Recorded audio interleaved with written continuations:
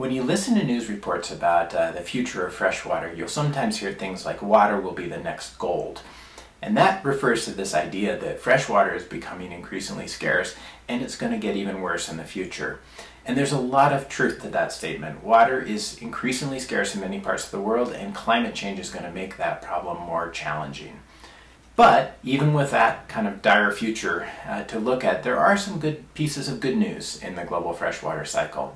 So in this video, we're going to get started by actually looking at how water is distributed across the planet, how it moves, and exploring some of the fundamental scientific concepts that you'll need to talk more about freshwater.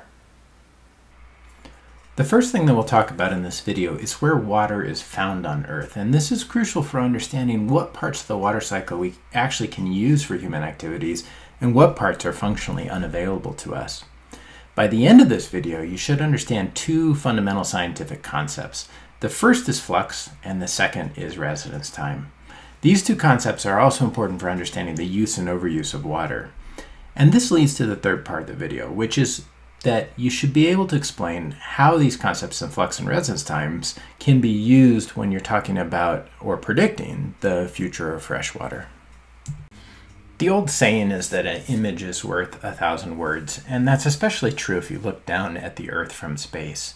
70% of the Earth's surface is covered by oceans, and in the image here from NASA, you can see that clouds make up the water vapor swirling across the oceans and across the continents. And you can imagine the rainstorms that are occurring underneath those large tropical storms, like the tropical cyclone approaching the coast of Mexico in this image. If you look on the continents, you see areas of brown, where water is scarce, and areas that are green, where water is more abundant. And when you see a picture like this, there should be no question in your mind that water determines where life occurs on the planet. And if you ever find yourself floating in the middle of the ocean in a rowboat looking for something to drink, you'll also know that despite all of that water, everywhere in this image, it's not particularly useful to us if it's salty. One of my favorite views on the planet is from a window seat on an airplane on a transatlantic route from the US to Europe. On a good day, about halfway through that flight, you can look down and see giant glaciers and massive ice caps covering Greenland. And before and after that, you look down and all you see is the ocean. This is the other place where a picture, and this one from a NASA flight, can tell us an awful lot about where water is on the planet. Much of the water on Earth is in ice, if it's not in the ocean, and that is another crucial fact for the future of freshwater.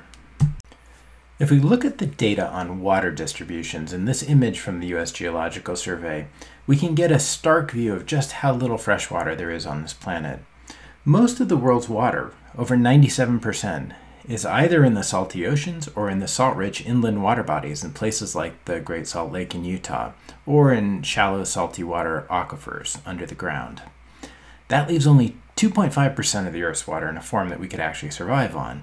And if we take that massive 2.5% and we break it out further, we find that 70% of that remaining water is in glaciers and ice caps, 30% is in groundwater, and only a little over 1% is in surface water, including rivers, streams, and lakes. Break up that tiny 1% even further, and you'll find about 70% of the 1% is in ground ice and permafrost, and that little tiny residual that's left is what we typically think of when we think about where our water comes from. If this tiny fraction of 1% of water was where the story ended, we'd be in trouble. But fortunately for us, water moves around the Earth in many different forms. And so what we use has much more to do with how the water flows across the Earth, through the biosphere, through the atmosphere, than it does to do with how much water is sitting in some place like the ocean. And this brings us to two key concepts or definitions for understanding any of the biogeochemical cycles, and those are called fluxes and reservoirs. A flux formally is the transfer of molecules from one reservoir to another over a specific period of time. We can have fluxes of many different substances, including carbon, nitrogen, or in this case, water. A flux of water is actually what you see when you look at a river. A river is carrying surface water from one reservoir to another. Now, when we say reservoir, in this case talking about water, we simply mean a location within a biogeochemical cycle where an element or compound is stored. Now, for water, it could be an actual reservoir with a dam and a big pool of water piled up behind it, but it might be something else. Now, the reason this matters is that we as humans survive on both fluxes and reservoirs. And in the case of water, we often depend, or mostly depend, on regular fluxes in the form of rainfall or snowfall to replenish our supplies so that we have usable water when we need it. The other key scientific concept that you need to know for both hydrology and other biogeochemical cycles is called residence time. The residence time is the average time that a water molecule, in this case, spends in a reservoir. And there's a simple way to estimate residence time, at least when inputs are equal to outputs. So let's work through this in an example. I think a good way to imagine this is a bathtub filled with about 400 liters of water, where you have a faucet running at about 2 liters per minute, but the drain is also open, so you're losing about 2 liters per minute as an output. It should be, I hope, intuitively obvious here that the water level is not going to go up or down. If inputs equal outputs, then the reservoir size is the same. It doesn't change over time. What residence time lets us do is ask how long the average water molecule actually spends in the reservoir. The answer to that question is the size of the reservoir, in this case 400 liters, divided by the flux rate, which is in this case 2 liters per minute. And then because the inputs and the outputs are the same, you can use either of them. The liters cancel out in this division, and you're left with minutes. And so the answer is 200 minutes, which means that an average water molecule in the bathtub is there for about 200 minutes. Now you might be asking, like, why do I care? So let me give you 2 examples. First, let's say you have a really nasty roommate who pours some obnoxious perfume in the water, and you have to figure out how long you need to run the faucet before the water's completely flushed.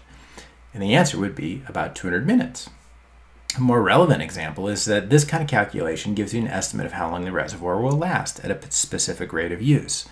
Let's say you were depending on your bathtub being filled with water as an emergency source of water, and you were using 2 liters per minute.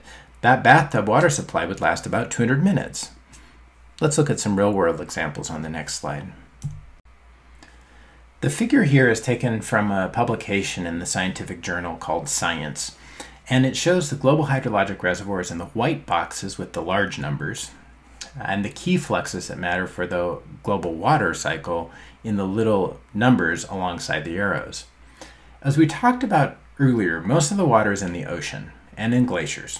But as you can see, there's a lot of water that moves back and forth between the atmosphere and the oceans, or the atmosphere and the land. Our residence time calculation is really quite useful here because we can take the size of the oceans, for example, divided by either the inputs or the outputs, and we get an estimated residence time of water in the oceans of about 3,000 years. The reality is a little more complicated than that because the oceans are more complicated than that, but the point is basically correct. It takes a long time, thousands of years, for water to move through the ocean. In contrast, if we look at the atmosphere and we divide the total amount of water vapor over land and sea by the fluxes either into or out of these pools, again over land and sea, we get 13 cubic kilometers of water divided by a flux of about 500 cubic kilometers per year, and that gives us about 0.025 years, or about 1.3 weeks. This isn't perfectly accurate, but it's a pretty good ballpark guess for how long water stays on average in the atmosphere. And that's usually about 2 weeks or so. And that's really important because the fluxes that we depend on, like rainfall or snowfall, are part of this process of rapid water movement into and out of the atmosphere. And if you look closely at the figure, you'll see that much of that process is supported by the water that evaporates out of the ocean and then is transported over land, where it then falls as rainfall or snowfall. Later on, when we talk about climate change impacts on drought and rainfall, these types of processes actually become central to a lot of the changes that we're seeing in the global hydrologic cycle. There are a couple of take-home messages from a human perspective from looking at the global water cycle this way. First is that we depend on some key water fluxes, including rainfall and snowfall, and then on land, things like river flow. And these fluxes provide water for use in human cities or agriculture. So for these fluxes, sustainable water use means that we have to keep our demand below the rate of supply, or the flux rate.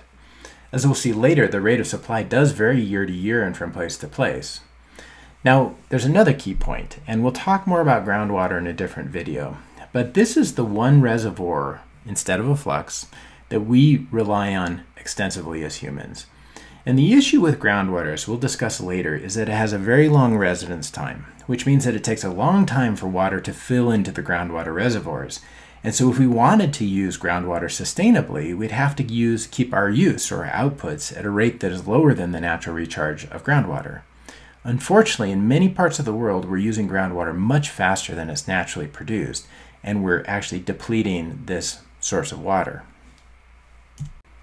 To summarize some of the key points from this video, the first big message is that most water on Earth is in forms we cannot use directly, and mostly in oceans and ice. The two definitions we talked about here are fluxes and reservoirs. We also talked about how you can calculate residence time if you take the reservoir size and divide it by the flux, assuming that the inputs and the output fluxes are the same, and by definition, the reservoir size is constant. Lastly, these concepts are important because we depend on fluxes like rainfall to provide much of our human demand for water. When fluxes are low because of drought, we can run out of water, at least temporarily. We also rely on reservoirs, and in particular groundwater, and if these reservoirs are used faster than they're replenished, then they'll eventually be used up. We're going to talk more about these issues in the next video.